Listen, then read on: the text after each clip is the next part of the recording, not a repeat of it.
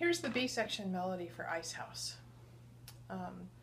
The first two measures are the same as you already learned for measure 3 in the A section. So it's, and we just do that 2 times in a row. So let's try that.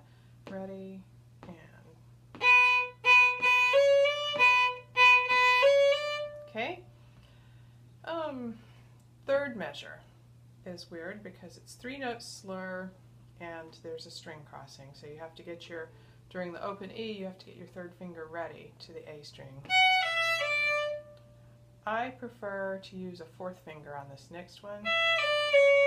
If you have trouble reaching that 4th finger, just use the open E, but be ready for your string crossing. So with the 4th finger, it looks like this.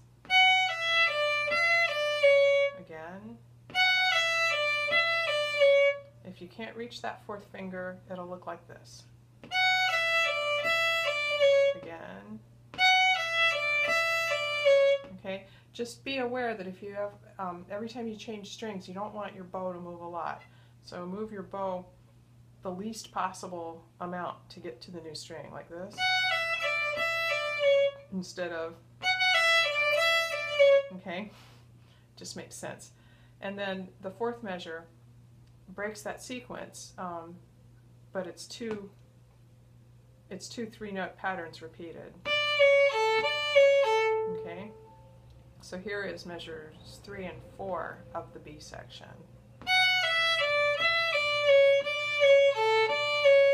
Let's do that again. Ready, go.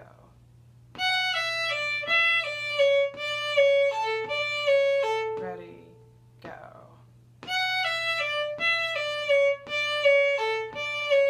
Ready, go.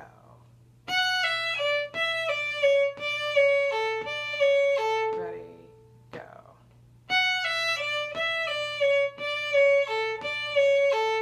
So let's do the whole first 4 measures of the B section. Ready, go.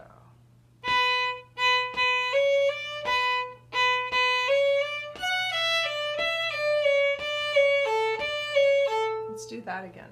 Ready, go.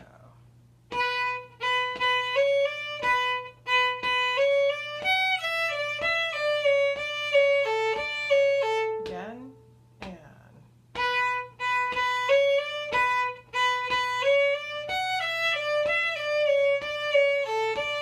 one more time, and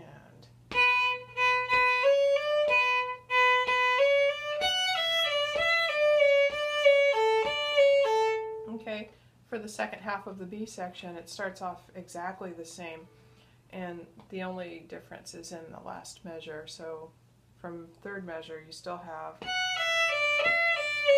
and then for the first time ending, you have,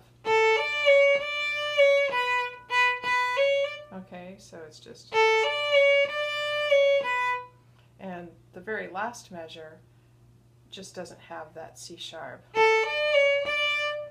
The C sharp in the first time ending is really just a walk down back to the melody at the beginning of B, so it goes.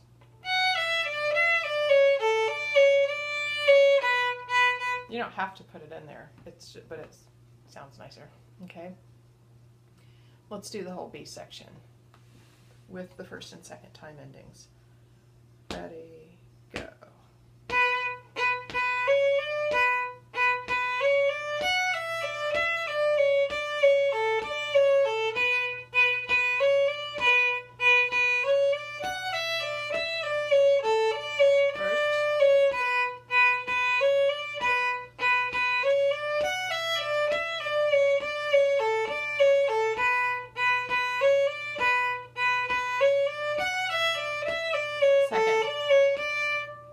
Here's the whole B section again. Ready, go.